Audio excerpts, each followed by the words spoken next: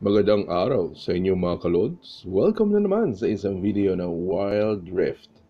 League of Legends Wild Rift. Okay? So, nung huling video ko, kung pinanood nyo ng buo, sorry, 31 minutes long. Pero nabanggit ko ron na magre-review tayo ng mga spells at runes na makikita natin, na magagamit ng mga champions natin dito sa League of Legends. Okay, so, without further ado, let's get started. Okay, so nandito tayo sa spells screen. Makikita nyo meron tayong 1, 2, 3, 4, 5, 6, 7. 7 na spells available na pwedeng gamitin ng ating mga champions dito sa League of Legends. So tingnan natin yung una. Sinabi dito, Ghost. Cooldown 90 seconds. Gain a large burst of movement speed and that then decays to 25% bonus movement speed for 6 seconds. Okay, I think parehas to sa sprint ng Mobile Legends. Okay, so pasensya na kung naikukumpara ko parati yung Mobile Legends at itong League of Legends Wild Rift. Kasi syempre, mas nauna ako nalaro yung Mobile Legends. Okay, although I know the ginaya ng Mobile Legends mostly yung mga heroes and spells nila mula sa League of Legends. Okay, kaya lang nahuli yung League of Legends pagdating sa mobile gaming kasi. Pero anyway, please do not be offended to those devoted sa mga League of Legends fans. Okay, so tingnan natin. We can play it and makikita natin how the spell works. Takbo Garen. Nice. Yan mo, takbong panalo. Okay, so ganoon yan. Sprint na sprint, ano? So next, tingnan natin sumunod. Heal. Okay, that's basic. So, heal lang siya. Wow, ang tagal ng cooldown na 2 minuto. Restores 80 health na tumataas up to 360 and grants 30%, may 30% bonus movement speed for 1 second para sa iyo at sa most wounded nearby allied champion. Ayos yun Healing is half for champions. Okay. So, hindi pwedeng spam. Parang damage scaling sa mga fighting games, So, hindi mo pwedeng i-spam para mag-heal na mag-heal. So, pwede naman mag-heal na mag-heal pero bumababa ng kalahati yung madadagdag. Okay, next. Barrier. Shield. Okay?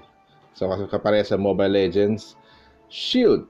Cooldown 90 seconds. Gain a shield that absorbs 115. Scale ups to up. Depende sa 465. Depende sa level. For 2 seconds. Okay, basic shield. Next. Exhaust.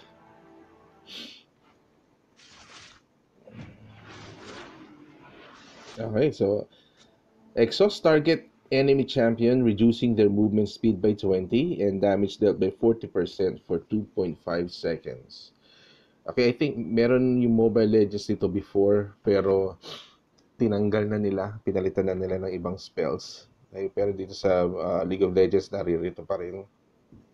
Very useful to kasi ang laki nung bawas sa damage ng hero, 40%. Diba? And that's for 2.5 seconds. Napakarami pwede mangyari for that 2.5 seconds. Next. Flash. I think. Yan natin. Yun hindi ko na nga ba Flicker. Katulad ng Flicker sa Mobile Legends to. Okay?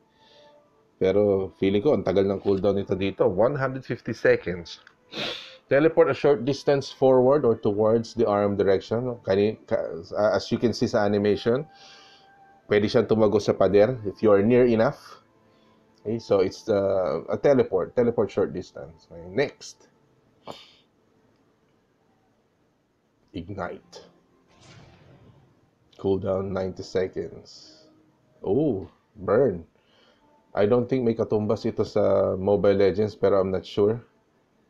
Memory gap. Ignites target enemy champion, dealing 60 true damage or up to 410. So it means it ignores the armor or defense over 5 seconds and inflicting them with grievous wounds. So I think ibig sabihin ng grievous wounds yung parang burn, damage over time. I stand corrected. Grievous wounds reduces healing effects by 50%. Yung pala yung grievous wounds. Okay? So, pagdating sa HP regen, mababawasan ng 50%. Laki rin nun, ah. Okay, last spell, rather, Smite. Oh, ang bilis ng ano nito. Cooldown, 10 seconds. Deal 440 to 1,000 true damage to a large or epic monster or minion. Smiting monsters restore 70 health. Slaying 4 large monsters upgrades Smite to Chilling Smite or Challenging Smite, which can target enemy champions. Ah! Okay, so it's Retribution, pero kakaiba. Parang Retribution ng Mobile Legends, pero may difference din sila. First of all is the cooldown. Ang bilis, 10 seconds. Then, I'm not sure kung pwede mo siyang gamitin sa mga maliliit na minion, pero sinabi lang dito, true damage to a large or epic monster. Well, or minion, sinabi din dito. Okay, pwede sa minion. Okay, may restores ng 70 health. Okay, 70 health plus 10% health ata, o max XP. At kapag pumatay ka ng 4 large monster, yung smite mo magiging chilling smite or challenging smite na pwedeng mag-target ng enemy champions. I'm not sure bakit magkaiba ng kulay to. Siguro kapag nakapatay ka ng 4 na blue buff or 4 na red buff, yun yung magiging result ng smite. Kung magiging chilling smite ba siya o challenging smite. Pero I'm not sure. Okay? So, ayos. Maganda itong mga spell na to. As a tank support, I'd probably go with ito. Ghost. Kasi pwede tayong, kapag magsusupport tayo, we can move fast. Papunta to sa direction nila. And, pwedeng flicker din kasi movement din to eh. Faster movement para sa isang tank support can really help when it comes to ganking, no? Medyo ano ako dito sa heal. I'd go with Ghost and Flicker. Yung sa shield naman kasi pang ano lang eh, pang solo shield lang eh. Hindi siya pwedeng magbigay ng shield sa kasama. Okay, so yeah, as a tank support main, I think Ghost and Flicker would be much useful para sa akin. Okay? And syempre, para sa inyong mga jungler assassin na kayo, syempre Smite, hindi yan mawawala. And syempre, I think Flicker or Ghost would be useful as well sa pag-gank ng iba't ibang lanes. Okay? Kung ako ang mage, pipiliin ko to. Tsaka yung shield. Okay? Seeing na si Lux yung endorser. endorser ng spell na to. Okay? Okay guys, so that will be it. These are the spells na available sa League of Legends Wild Rift. Okay?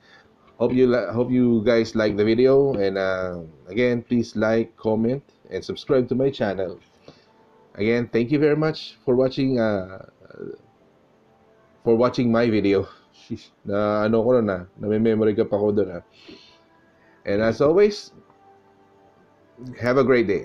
Bye-bye.